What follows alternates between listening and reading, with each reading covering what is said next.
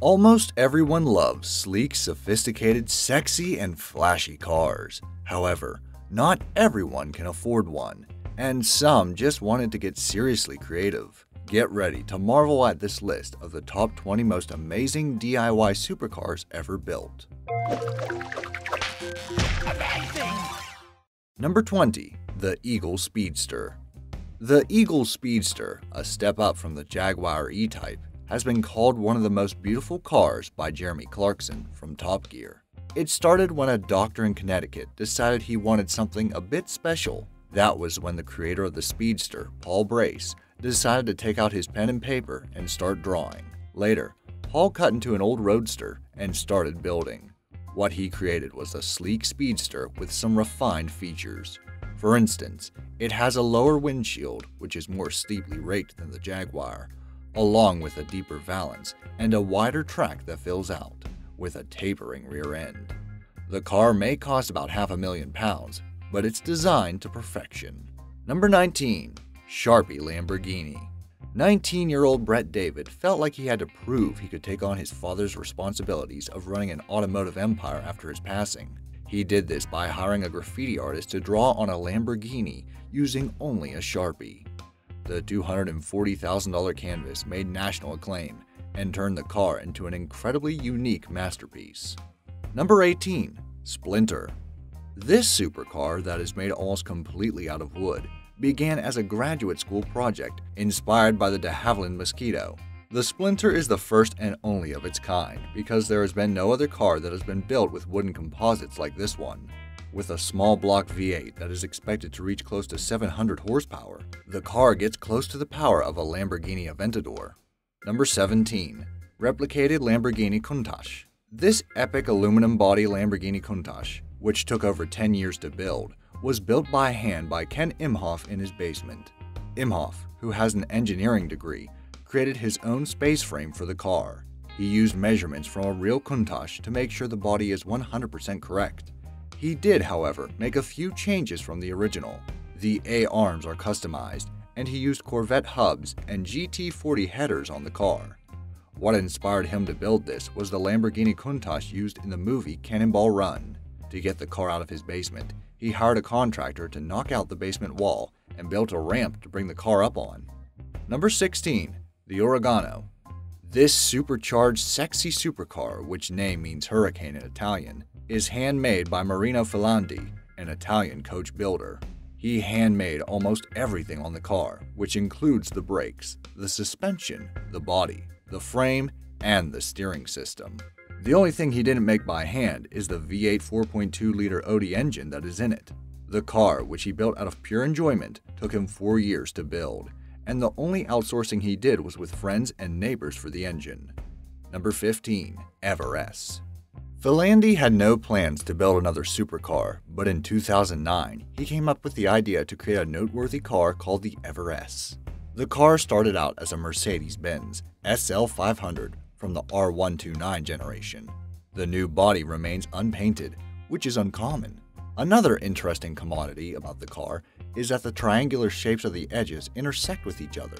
The Everest still has the Mercedes engine, however, everything else built around it is different. Number 14. R.M. Wilson Replica Ferrari P4. Fast, beautiful, and expensive. This replica Ferrari P4 is made from scratch by R.M. Wilson Engineering, a company that has been restoring classic Ferraris for 45 years. Wilson's created the chassis for the car from scratch. On the surface, the replica matches the original P4. The color of both the exterior and interior also matches the candy apple red of the original. Before I reveal the next example, I'd like to remind you to subscribe if you've enjoyed this video. We upload amazing fact-filled list videos daily. Also, make sure to click that bell icon to stay updated, or you'll regret missing out on some amazing knowledge that could have filled your brain. Now let's get back to it. Number 13. AMC Javelin AMX Defiant. Due to the lack of time the Ring brothers had in creating the Javelin, the panels on it are digitally designed. The wheel arches, which were recreated in carbon fiber, were moved forward to combine with the new hood, front fenders, front valance, and grille. The trim, taillights, and bumpers are just a few of the many customized changes. The car is redesigned to fit the supercharged 6.2-liter V8 engine, which is pulled by 1,036 horses. Number 12. Il Tempo Gigante. At first glance, you wouldn't think this 6,000-pound car could reach 40 miles per hour. However, this vehicle, which is replicated after the supercar in the Pinchcliffe Grand Prix movie, which premiered in the 70s in Norway, lives up to its name and can reach a speed of 200 miles per hour when both its front and rear engines are boosted. Yes, you heard me right. This supercar has two engines that makes the Richter scale shake. The front engine has 12 cylinders and is 800 HP. And when ignited, it starts the rear turbine engine, which has 1,200 horsepower. It isn't only the power magnitude of the car that makes it different. It has additions most normal cars don't have. Items such as a radar, a TV screen, a compass, barometer, blood bank, wind gauge, trip counter, echo sounder, and a peep sight. Best of all, it's roadworthy. Number 11. Orbitron. Died and brought back to life, this spacey hot rod was created by Ed Roth in 1964. When it was originally created, the car had a fiberglass body on a metal chassis, with a plexiglass bubble that had a doorbell switch that would open it, over the cockpit. The fake fur-lined cockpit was set at the uttermost rear of the car and had an 11-inch portable TV, along with a small, hidden tape recorder. The car has 3 lights of green, red, and blue, which at the time was thought to create a white light. This car was thought to be lost in the 70s, but has since been bought by a carnival owner. The existence of the car was practically forgotten and left in front of a store to deteriorate. Michael Lightbourne learned about the car and negotiated for the purchase of it, and started restorations on it before he sold it to Bo Boakman, who then removed all the original parts and finished restoring it. Number 10. Chen Yingxi Supercar. This red electric car with a foxy interior and scissor doors might look like a supercar, but the maximum speed it hits is 37 miles per hour. It is designed and hand-built by 27-year-old Chen Yingxi, a university graduate in China. The car, which cost approximately $4,000 and took 6 months to build, is not street legal. In order to pay for this project, Yingxi leases the vehicle out for photo shoots. Number 9. The Porcelain Leblanc.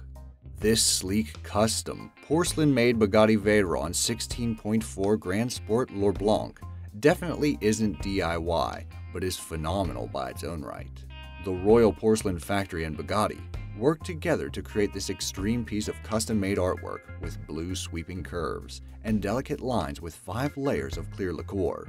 This is the first car ever created with an interior and body shell fitted with porcelain elements. It also has a porcelain inlay on the rear panel and the transmission tunnel. Number 8. Flatmobile. This 19-inch flattened Batman car lookalike isn't exactly a supercar, but it did make it into the Guinness World Book of Records as the world's lowest street-legal vehicle. The car, which has a ground clearance of 2 inches, has surrealistic details such as the fintails and taillight lenses of a 1959 Cadillac. Its aluminum steering wheel, which is the smallest one ever built, is fashioned to aid the driver's access to the customized recline seat. The pitch black Bat car has red cosmic wheels and a flame-throwing jet-powered engine, which helps it boost up to a speed of 100 miles per hour. Salesman Perry Watkins built the tiny car out of a 1963 Hillman Imp Economy. The car has an all-aluminum 875cc 4-cylinder engine, which can slant at a 45-degree angle, which allows it to fit into the car. Number 7. SCG-003. Film producer and automotive entrepreneur Jim Glickenhaus wanted an SCG-003 race car that could be both road legal and equipped for the racetrack, so he decided to build one. His idea was to be able to take the car to the racetrack, and then when done to be able to change the tires and drive it home. He took the appearance of the car, which is all carbon fiber design, from the Scuderia Cameron Glickenhaus. The street-legal prototype has the dorsal fin, pointed nose, and peaked fenders like the original race car, but it also has some additions, such as a third brake light, side reflectors, and cut lines in the sapphire bodywork. It also has benders that can be easily switched out in case of a fender bender. The kit car can even be equipped with diverse types of engines. Number 6. Blastoline B702.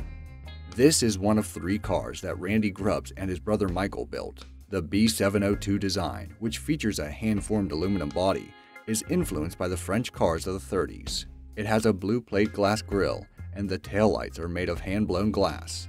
The engine in it is a manufactured V12 by GMC, which was originally manufactured in the 1960s for a 2.5-ton truck. Apparently, the power steering and the four-wheel power disc brakes makes the car drive like a jewel. Number 5. The Reactor.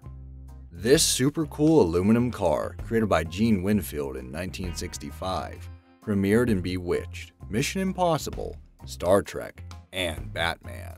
The car, which was ahead of its time, was completely hand-built with a flip-top roof, electronic doors, retractable fins, and a radar screen. It has a 425 HP engine, which definitely makes it a supercar of its time. Number 4. The Galaxian. This golden blast of the past sci-fi hot rod is created by Japanese shop owner Junichi Shimodera. The vehicle started out as a Model T 1927 Ford. The car's LED taillights, the moon crescent-shaped gear shifter, and the half-circle steering wheel add to the sci-fi spectrum of the car. Junichi kept true to the roots of the hot rod by adding polished Goodrich Silverton 14-inch Astro Supreme tires. It has a V8 348 cubic inch motor in it, which came from a 1959 Impala. Number 3. The Old Crow Belly Tanker.